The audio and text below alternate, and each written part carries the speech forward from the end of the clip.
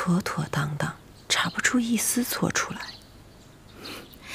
那就好。奴才给令妃娘娘请安，令妃娘娘金安。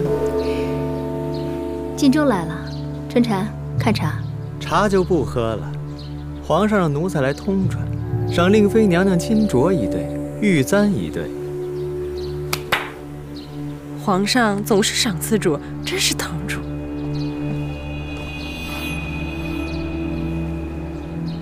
下去吧。奴才还有一言，是私心的话。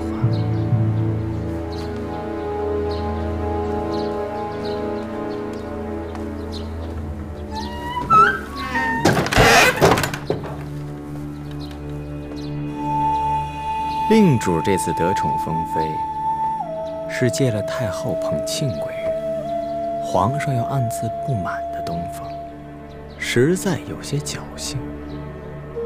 令主可千万记住，谁都可以不理会。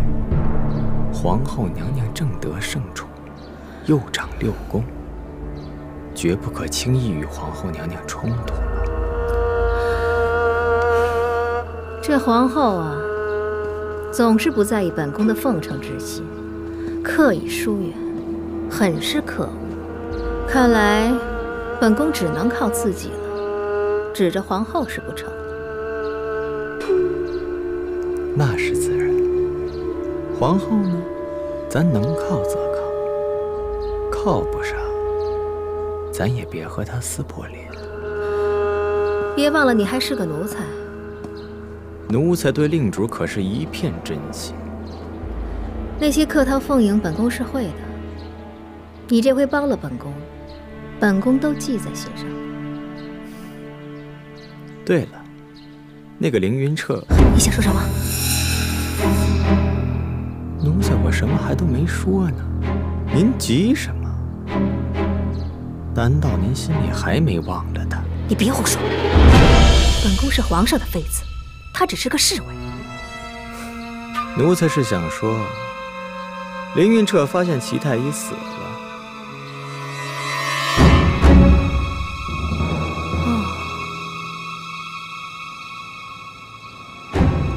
晋州，你觉得皇上除了朝政和子嗣，最在意什么？祥瑞喽。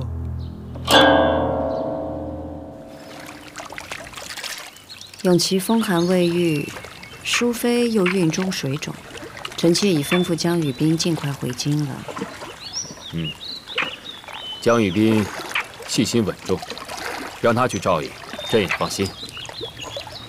是，只是齐太医刚刚出事，江雨冰又赶回宫中，皇上身边倒是没有一个得心顺手的可以照应啊。无事，朕无碍。这太医院啊，也派了那么多人来伺候，只要等到淑妃还有永琪安稳之后，再叫江雨冰回来伺候也不迟啊。也好。说起齐太医之事，臣妾确实有些心惊。齐太医侍奉皇上多年，医术深厚，却一不小心失足落水，殒了性命，实在是可惜。这齐辱之事啊，朕也是始料未及，不愿相信。这医者的医术啊，不管再怎么深厚，医人容易，但是自己的生老病死，也由不得自己做主啊。也是。皇上还有一事，庆贵人侍奉皇上多年，行为并无差池，应该进个嫔位。卫氏无子，都已经是妃了，庆贵人却迟迟没有动静。卫氏封妃，只是朕不喜欢皇娘当众干涉朕与你的私事，气恼之下，便进了她的位分。皇额娘是太后，也应该看顾着嫔妃们。皇上和皇额娘赌气，一未给皇额娘面子，二也会伤了母子天和。陆氏封嫔就封嫔吧，不过朕不是为了皇额娘，是可怜庆贵人在宫中待了多年，也顾及你的心思，还有处境。多谢皇上体恤。请令妃娘娘安。起来吧。谢娘娘。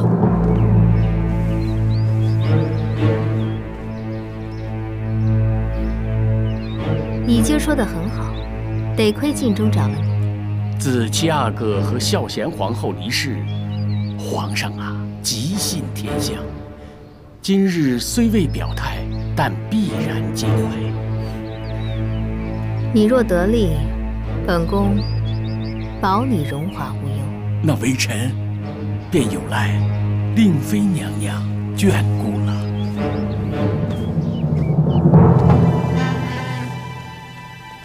蝴蝶状黄斑。江大人，您赶路辛苦，这驿站简陋，小人给你准备些饭菜，您将就用下。行，放下你就出去吧。生蝴蝶状黄斑，您慢用。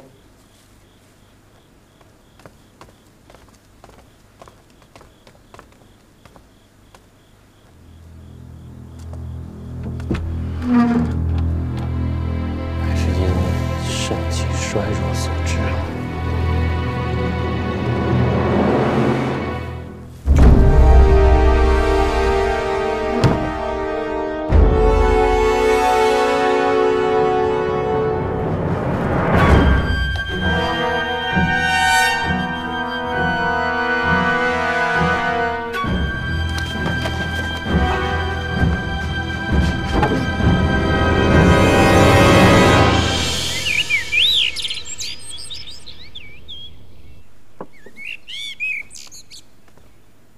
主儿，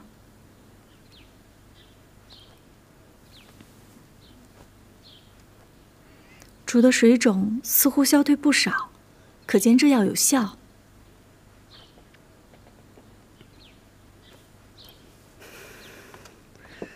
太医，哎，微臣在。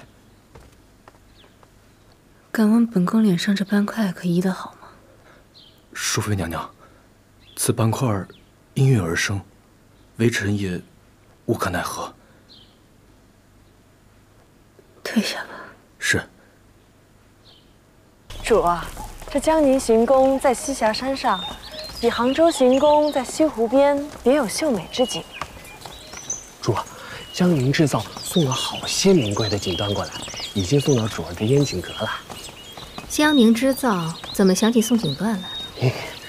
皇上命江宁制造赶制太后60寿辰所用的布料。您也知道，这当官的多机灵啊，私下给宠妃啊都有消息。算他们懂事儿。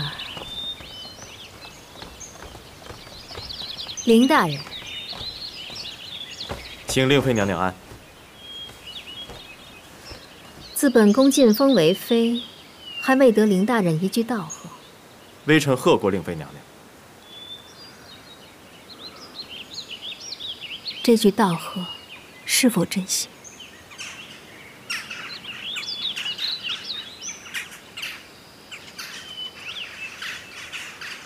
令妃娘娘若无吩咐，微臣先行告退。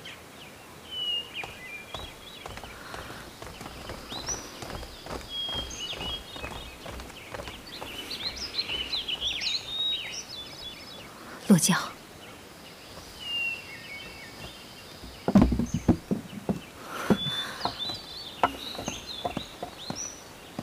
别跟着我，本宫自己走。主是为林侍卫心烦吗？如今您都封妃了，别总想着他了。本宫何尝不知道？可是看着他对本宫冷冷的眼神，本宫心里就是不痛快。是不是上次的事情之后，奴才给令主请安。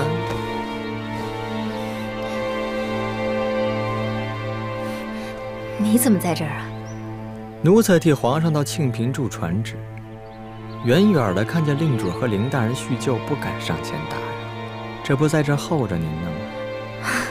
你看错了，本宫跟他叙什么旧？别瞒了，您和凌云彻的旧情，奴才知道。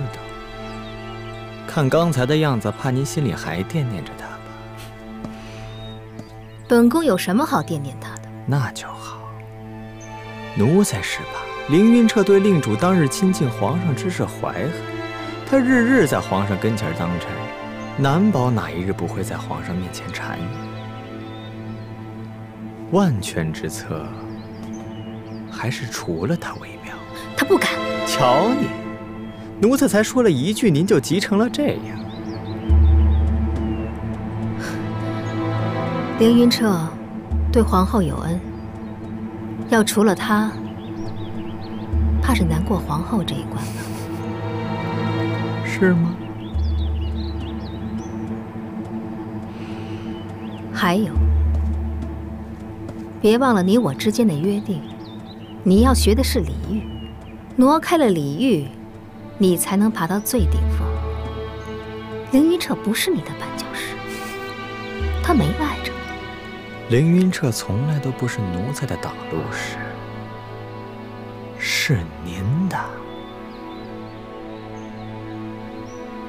本宫，扎心窝子的刀啊，从来都不在敌人的手里，而是在您最亲近、最心爱的人那里。凌云彻知道您太多秘密了，随便往皇上跟前说那么一两件儿，您还有活路吗？不，他不会的。他会不会您自个儿心里清楚。凌云彻已经不像从前那样待您，您可以为了荣华富贵不要他，他就不能为了荣华富贵出卖您？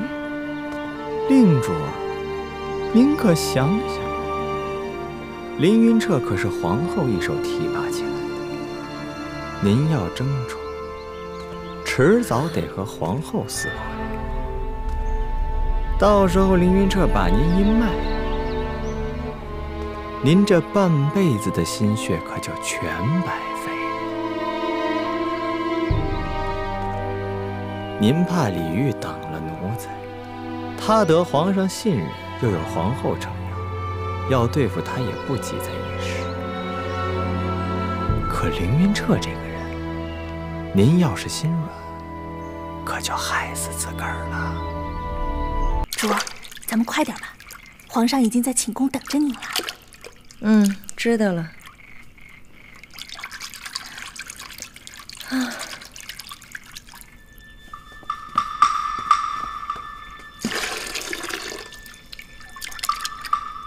主儿，奴婢去给您准备衣服。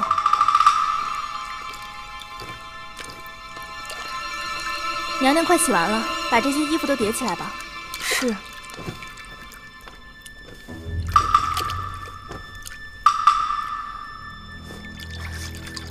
哎，肚兜呢？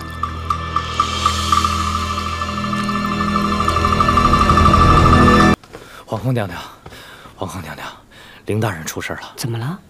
今晚本应该是嘉贵妃侍寝，谁知潍坊嬷嬷在收拾嘉贵妃衣衫时，发现嘉贵妃的肚兜不见了。李煜公公带人去查，结果在侍卫无妨凌大人的衣物里找着了。凌云彻，李煜找着的？是，好多人都看见了。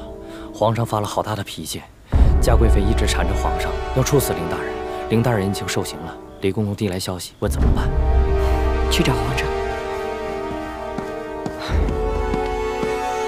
我没有，没有，小燕，我会冤枉你吗？住手！皇后娘娘来了，别血淋淋的。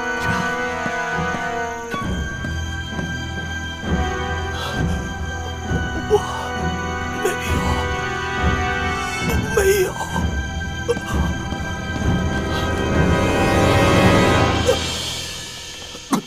皇上，真是奇耻大辱啊！臣妾不如死了算了。皇上，臣妾不活了。你才不会呢！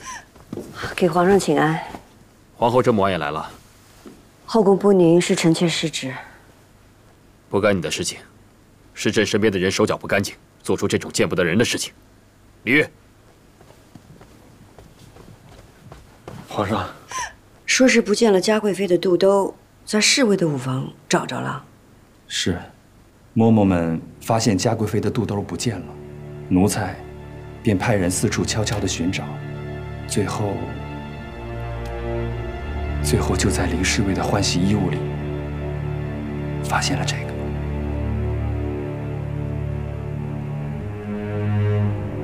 嘉贵妃，这是你的肚兜吗？自然是臣妾的。皇上说我穿这个颜色好看，皇上喜欢。您说是不是，皇上？这时候别说这些了。皇上，皇上，皇上身边出了这样的事儿，是该严惩。只是臣妾听下来，觉得这个事儿看似严丝合缝、人赃俱获，可总是哪儿有奇怪之处。皇后娘娘自己都说是严丝合缝、人赃俱获，还有什么可奇怪的？嘉贵妃，若有人真的偷了这个不能见人的东西，应该贴身藏着吧？怎么还会放到舞房那种人多手杂的地方？是故意等着被人翻出来吗？给令主请安。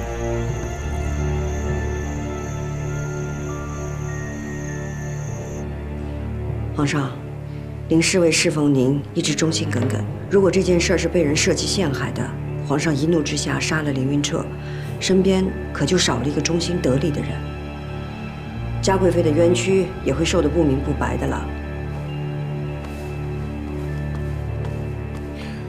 皇后娘娘，您是在替那个浪荡的无耻之徒求情吗？本宫是在为皇上着想。此番是皇上登基以来首次南巡，意在效仿圣祖盛行，体察民情，彰显隆恩。万一因为嘉贵妃的事儿打死了个侍卫，这事儿要是传出去，指不定会传成什么艳闻轶事，毁了皇上的声誉。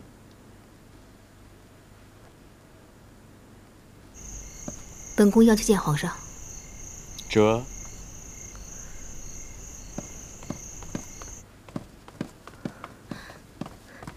臣妾请皇上安，请皇后娘娘安。你怎么来了？